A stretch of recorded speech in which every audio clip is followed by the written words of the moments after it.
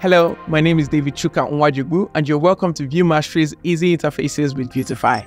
Building a beautiful web application is kind of like building a house. When constructing a house, you wouldn't want to handcraft every single item from scratch. Forming bricks from clay, heating your own window panes, that would be an unnecessary nightmare. Instead, we can go to the hardware store and pick up these pre-made and ready-to-use components and construct our home with them. Similarly, when building a web app, we can use a UI component library, which provides pre-made elements like buttons, forms, navigation bars, and more that you can easily integrate into your project without having to code every component from scratch.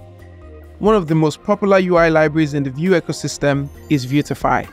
Vuetify is an open source UI library with beautifully handcrafted Vue components based on the popular material design system by Google. Vuetify components are designed for efficiency and functionality, making the development process faster and providing developers with all of the necessary tools to build rich and engaging user experiences. In this course, we're going to explore Vuetify 3, the latest version of Vuetify, and learn how we can use it to rapidly build intuitive and accessible interfaces easily. Before we discuss what we're going to be building, let's take a look at what's new in Vuetify 3 and how it improves on its predecessors. Apart from being rebuilt for Vue 3 using the Composition API, Vuetify 3 comes prepackaged with some interesting additions and major enhancements from its previous versions, some of which include new components such as the date picker, infinite scroll, skeleton loader, and more, new APIs for interacting with the framework, a new layout system that allows you to combine multiple layouts instead of one, dynamic themes, snappier animations, and more. In this course, we're going to be building an X profile clone using Vuetify 3. Just like the X or Twitter profile UI, we're going to make use of images, icons, and components, such as buttons, tabs, and the avatar components. We're also going to ensure that our UI is responsive and accessible to all users. By the end of this course, you should be familiar with the core concepts of Vuetify 3 and be ready to use that knowledge to build your own visually stunning applications. Ready to get started? Alright, I'll see you in the next lesson.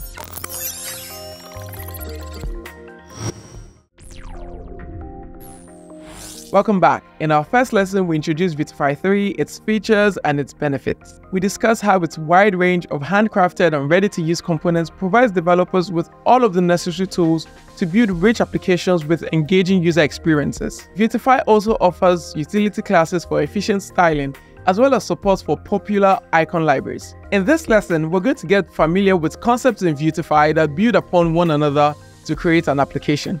We're going to learn about utility classes, Vuetify components, and how to use icons in Vuetify. To help solidify this concept, we will create a simple business card user interface in the Vuetify Playground. The Vuetify Playground is an interesting addition to Vuetify 3. It is a digital sandbox that allows you to experiment with Vuetify components in a live environment without any setup. This way, you can build and test your ideas quickly. The Vuetify Playground comes with several features. A version selector that allows you to switch between Vue and Vuetify versions, a share button that generates a shareable link, config files that include Vuetify config and tsconfig, an import map that displays all the packages currently imported in your app, and finally, a links tab that allows you to view all the links present in your app. By default, there is already an app.vue file present with a live preview tab open on the side. You have the option to create additional files using the plus icon on the tab bar, but since we'll be building a very simple UI, a single file component will be enough. Before we start coding, let's take a look at what we'll be building. We have a simple business card interface with two columns. The left column contains the company information, such as the company name and company logo, and on the right, we have the second column with the employee's information, such as the name, the role, and contact information. In this lesson, we'll learn how to work with these elements to quickly prototype interfaces.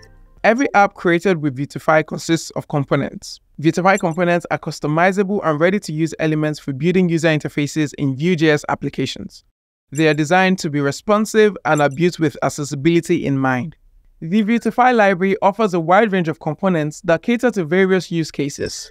From buttons to text fields and cards, you can customize these components to ensure a consistent look and feel for your app. The Vuetify official documentation provides a comprehensive list of all available Vuetify components And navigating the component docs is an essential skill to have when working with Vuetify.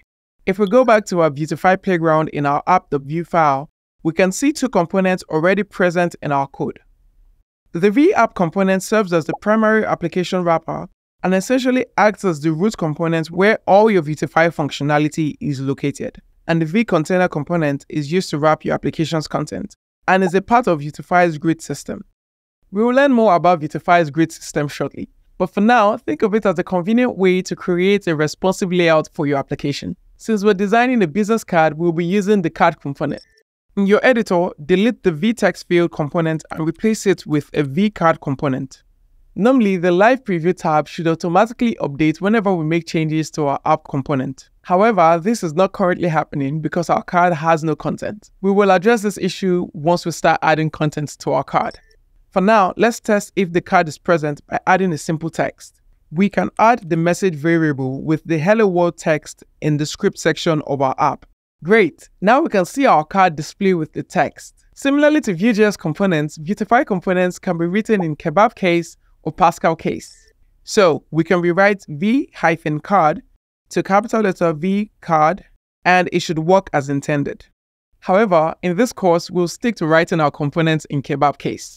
It's time to start styling this card to look more like our business card design. To do this, we will need to use utility classes in Vuetify. If you've used CSS libraries like Tailwind CSS in the past, you should be familiar with the concept of utility classes. However, if you haven't, don't worry. By the end of this course, you'll become comfortable with using utility classes and understand their benefits. So, what are utility classes? Utility classes in Vuetify 3 are like a toolkit for your app styling.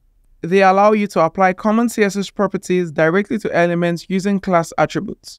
Let's take a look at a traditional CSS class with properties like width, padding, and background color. Each of these properties can be rewritten to function as a standalone utility class that can be applied anywhere within your template code using the class attribute. Utility classes are usually designed to do just one thing, thus improving their reusability and maintainability. Combining these classes together makes styling more efficient, essentially reducing the amount of CSS you need to write and the custom CSS rules you need to keep track of. The first thing we want to do is divide our business card into two columns, with the company name and logo on the left and the employee information on the right. To do this, we will need to utilize Vuetify's grid system. Vuetify's grid system is a powerful and flexible tool for creating responsive layouts in Vue.js applications. It's based on the 12-column layout and utilizes a series of containers, rows, and columns for structuring and aligning content. Here's a detailed look at how it works. Similar to other popular frameworks like Bootstrap, Vuetify's grid system is based on a 12-column layout. This means the screen is divided into 12 equal columns, and you can specify how many columns each element in your layout should span. The grid is designed to be fully responsive. Let's also take a look at the main components that make up the grid system. First, we have the Vue container component. This is the most basic layout element wrapping your application content. It can be fluid, taking 100% of the screen's width, and it provides padding, ensuring that your content isn't flush against the edge of the viewport. Next, we have the Vue row. Rows are used within containers and are wrappers for the columns. They ensure that columns are placed in a horizontal layout, and they use the Flexbox layout model to align and distribute space among items in a row. This means Flexbox properties can be applied to the Vue row component with ease. Finally, we have the Vue call.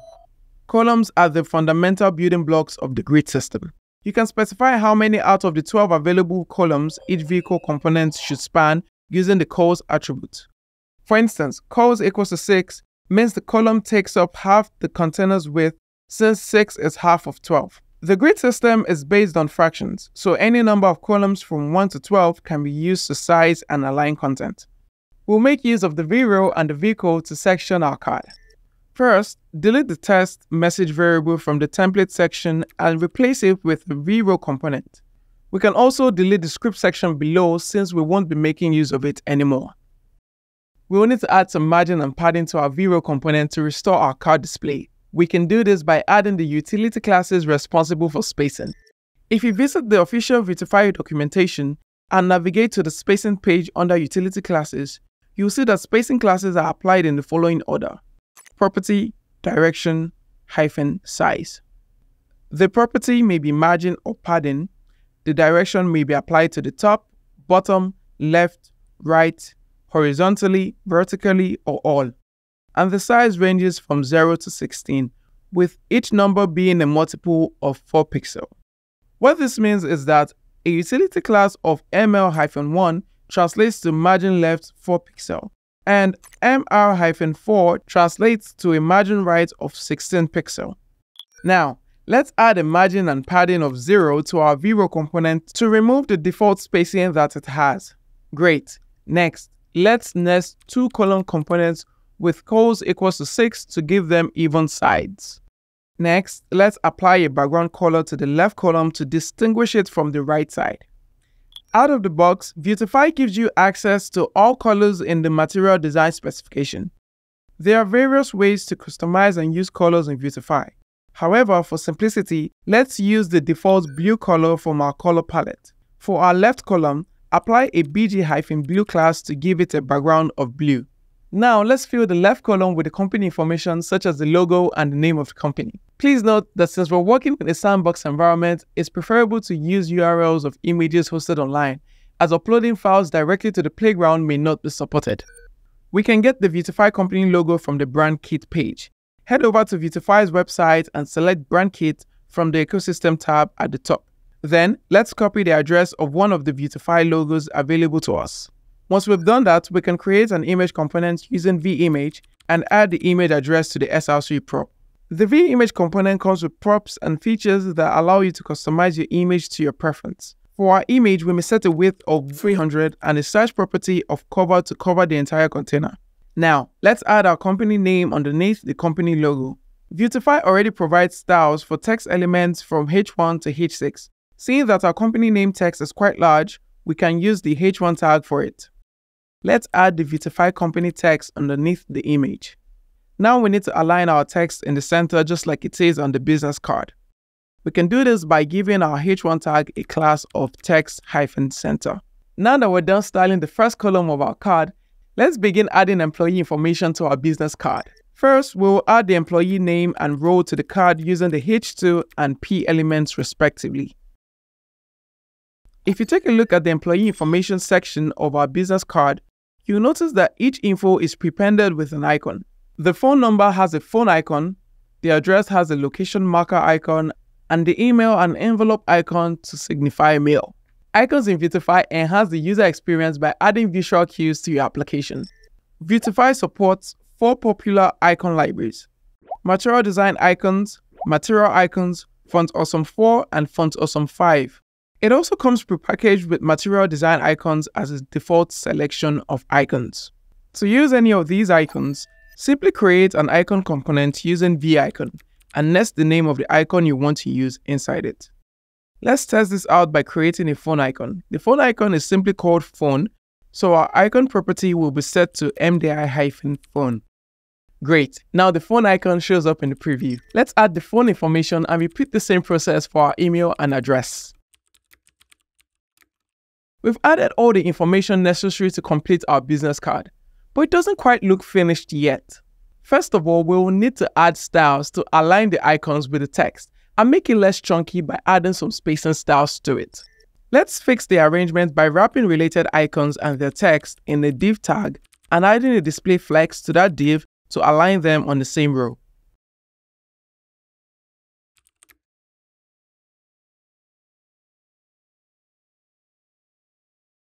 Next, we will need to align all items in this column to the center.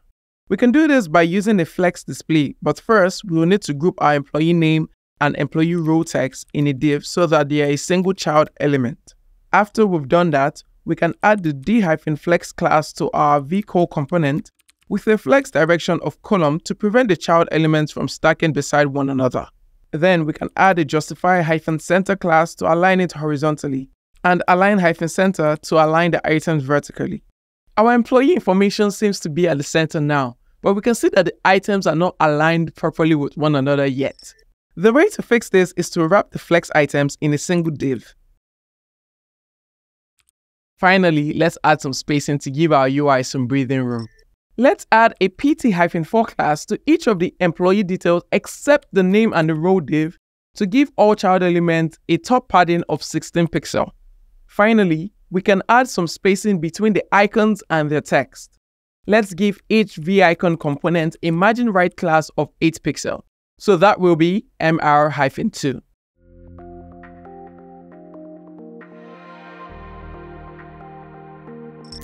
Great, we've successfully built our business card using Vuetify. In this lesson, we built a simple business card UI in the Vuetify playground.